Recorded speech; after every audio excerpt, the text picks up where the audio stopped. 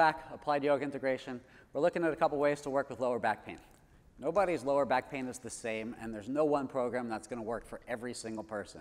But what we're going to do today is just look to create a little bit of mobility in the lumbar vertebrae, create a little bit of hydration to the lumbar discs, and just have a little bit of movement to make everything a little bit freer.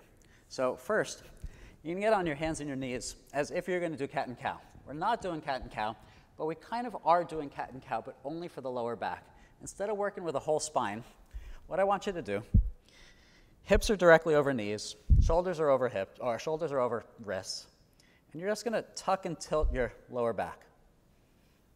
Work with your breath, get the breath to move, and just get a little bit of motion into your lower back. You're going to feel that one side might be a little bit tighter than the other. One side has a little bit more mobility, but just work to get some of that movement in there.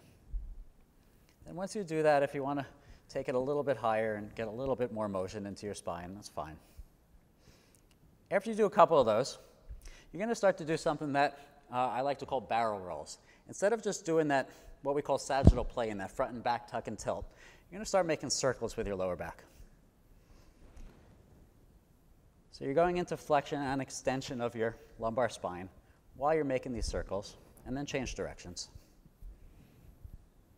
Just get a little bit of motion, a little bit of movement in there. When you're done with that, I'm going to ask you to push up into downward facing dog pose.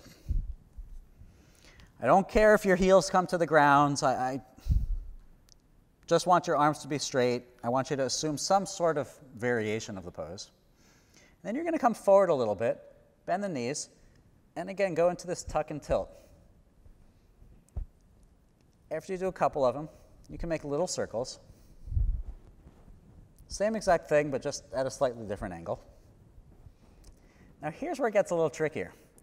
Your knees are going to be bent, and you're going to do this tuck and tilting. Now, this is what I call a tilt. When your spine goes into extension, your two sit bones move up towards the ceiling. A tuck is when the sit bones move down and the lower back rounds a little bit. When you tuck your pelvis, when it goes from here to here, I want your glute muscles, your glute max, to grip and to engage.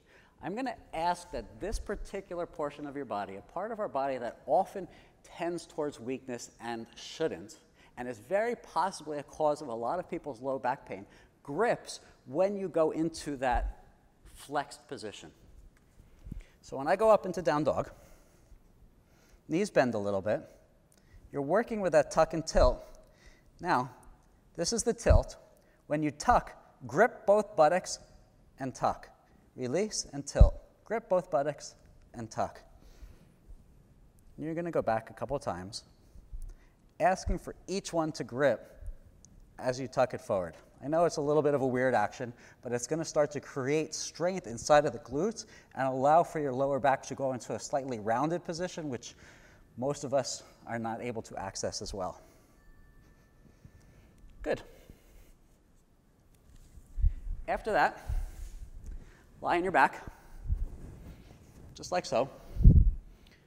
One knee's going to bend. You'll bring it over to the side. My head starts to turn to the right. I don't need to force it, just to whatever position is comfortable. You see that my knee is bent. It's not even touching the floor yet. I'm just getting a sense of what my body's comfort level is in this moment. And then I'm going to straighten the leg and just allow for the foot to touch the floor. Now, for some people, that's going to be a lot of stretch into the lower back or a lot of twist. It's going to be a little bit too much. For you guys, you can just bring your leg down a little bit. It doesn't have to be straight off of the hip. It can be wherever you want. You can even have a little bit of bend in the knee. You see that's bent.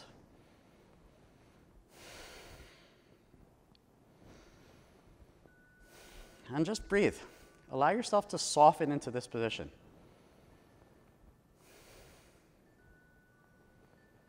Good. That comes up. Bend the other knee. Change sides. Now you'll quickly find that twisting to one side might be a lot different than the other. The main thing is that I don't want you to cause yourself pain.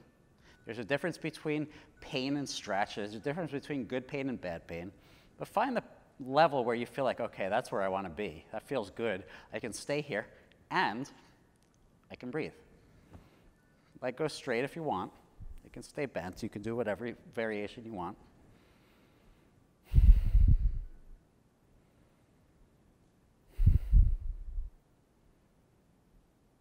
you breathe. Good. Come out. Just bend both knees. Take a couple more breaths here. Bring both knees to the chest.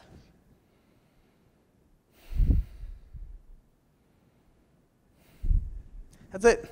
Super simple.